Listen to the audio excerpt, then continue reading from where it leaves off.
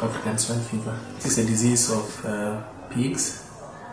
It's been causing outbreaks in Kenya and East African region and the rest of Africa for quite a long time. This disease has no cure and there's no vaccine currently for it. African swine fever, actually the impact is devastating because you find most of the smallholder farmers who are not that level of commercial. They put in their resources and they build the pig population from the normal 2 to around maybe 20 or 30. And before they start getting the returns, the disease comes and wipes them out. Jitanga area and jitako home. Parambo bunengire ndani kutonga kuna chire. African swine fever research at AusAID BecA started about 8 years ago. The project has grown to cover all aspects of the epidemiology of the disease. Most recently, two years ago, we got support from AusAID to fund research on this disease. And our focus study area is in Western Kenya and Eastern Uganda, the border region. And this is trying to help us understand the transboundary nature of this disease, as well as understand several risk factors that could be responsible for the spread of this disease.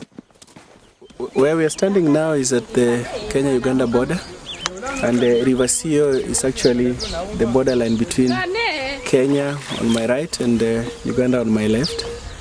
And as you can see, this is quite a swampy area, and we suspect there could be a lot of swamp pigs here, what we would call the bush pigs. And bush pigs are reservoirs for African swine fever.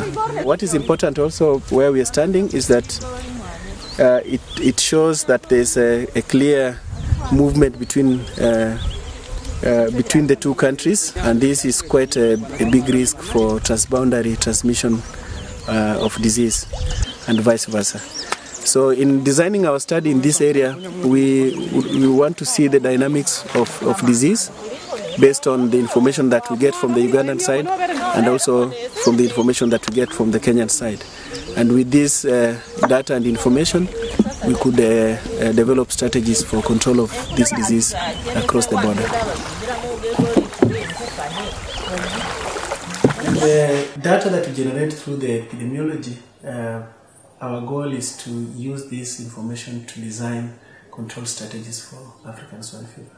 But the overall goal is to basically see how we can control this disease within the region and also within the continent of Africa, and also to help prevent any possibility of global spread of this disease to other major pig keeping areas of the world.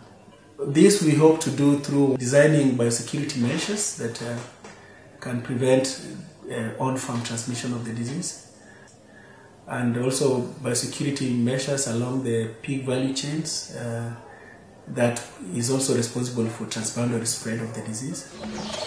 This project has really helped him on ideas on especially how to rear pigs and how to control the SF disease if he has an outbreak. Since the project started, the community is happy with the project and they are wishing the project to continue, because before that they didn't know how it was being spread. They believed that it was being spread through breathing or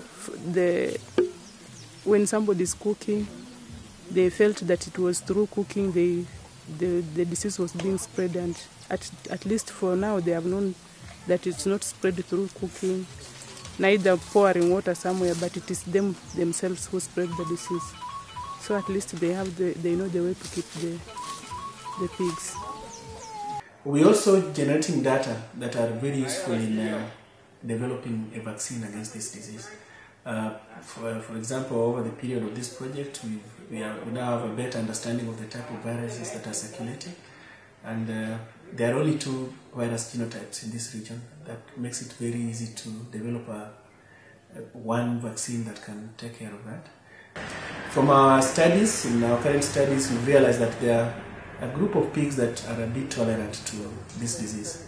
So the question we are asking is, can this tolerance be used in breeding programs to protect the pigs against this disease? So in the longer term, we hope through this better knowledge that we develop more resistant pigs to this disease.